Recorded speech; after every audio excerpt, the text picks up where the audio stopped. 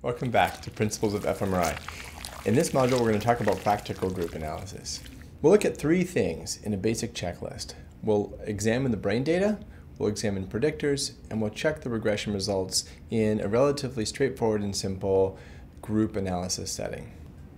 And in terms of our checklist, here's some things we'll look at in terms of looking at the brain data. We'll look at the brain orientation, a left-right flipping issue, and identical orientations across participants. We'll make sure that there's good brain coverage for all the subjects in the voxels we expect. We'll make sure that the alignment and scaling of image values are the same across subjects, which can help us diagnose a variety of problems. We'll look for outlier subjects, which might be a signal for bad data, and outliers in specific brain regions. We'll examine the predictors as well, and mainly here we're going to look for high leverage influential values among the predictors. And then we'll look at the regression results. And we'll examine this in three ways. One is we'll look for negative controls, we'll look for positive controls, and we'll look for resistance to outliers.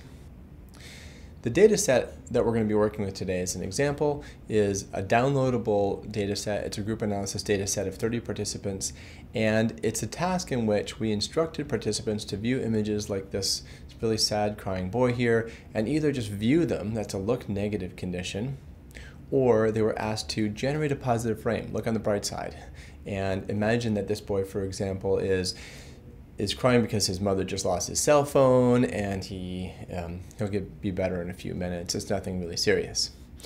So look on the bright side, and that's called reappraisal, cognitive reframing.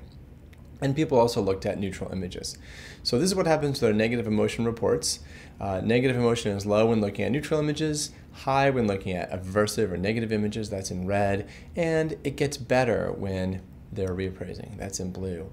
And the difference for a person between looking at the negative image and reappraising that image, or a similar set of images, is what we'll define as reappraisal success. So we're interested here in looking at the brain correlates of reappraisal success. And to do this, we'll look at brain activity during the contrast, or related to the contrast, reappraise versus look negative. So are there areas in which increases in activity during reappraisal are predictive of how successful a person will be? So first we'll check orientation and coverage. A first issue is the left-right flip issue. It's difficult to see which hemisphere is the left versus right if you just look at the images, and historically many errors in flipping have occurred during processing. I've even heard people say we shouldn't even analyze the older literature from about 5 years past or prior for laterality effects, which is extreme, but it's a big issue. The view of the image can be either radiological convention, in which the left side of the brain appears on the right side of the image that you see, or neurological convention, in which the right side of the brain is on the right side of the displayed image. So we need to make sure that what we're getting is what we think we're getting. Different software platforms and image formats handle this flipping issue differently. There are a number of flags and changing standards over the years. So this is really a problem, especially when mixing and matching software.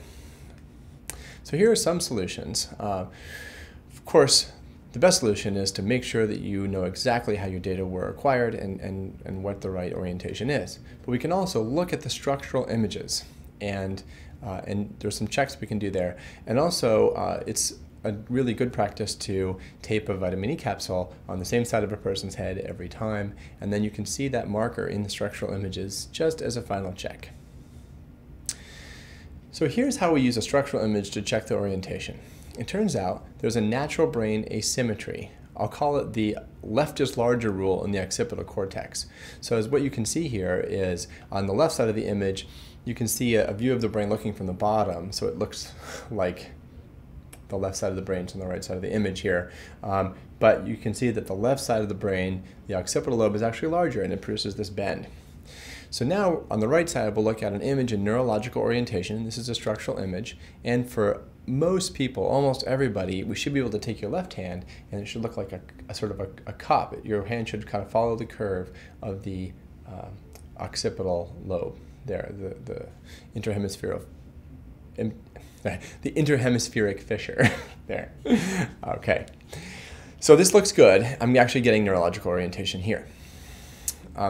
So the next part of checking orientation and brain coverage from all subjects is to look at the subjects the images that I'm subjecting to the group analysis, these contrast images for our reappraise minus look negative.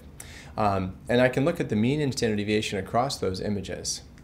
So this is what this looks like for this data set. I can see the mean reappraise minus look and the standard deviation of reappraise minus look.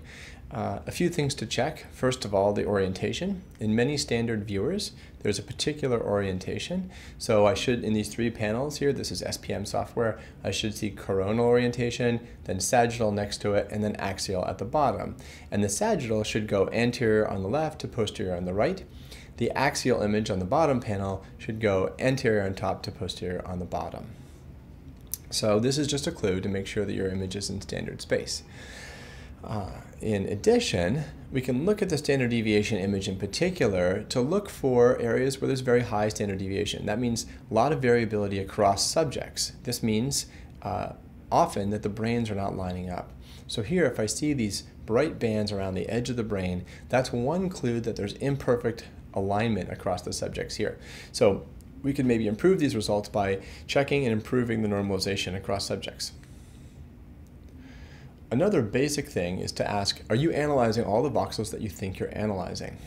So I can't tell you how many times people have done a group analysis, they don't get results, and if you look at the mask of which voxels were actually analyzed, people are shocked that a lot of the cortex is missing.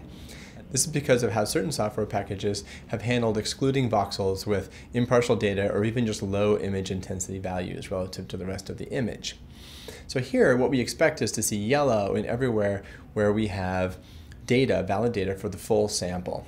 And so here we see it looks pretty good. We're missing some coverage for a few subjects in the top slices of the brain, a little less than 30, but otherwise we're good to go. So now let's look for some possible outliers in specific regions and some scaling issues.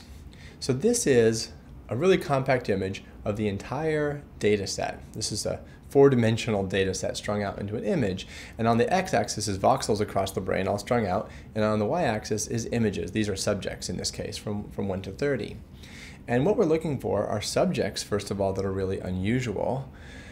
And what we see here is there's two bands, subject 6 and subject 16, look like they're very bright across the image and very dark across the image, respectively. And if we look at the global values here for, across the cases, the subjects now on the x-axis, we can see that subject 6 and 16 are indeed quite different, where subject 16 is the most different, that's circled in red.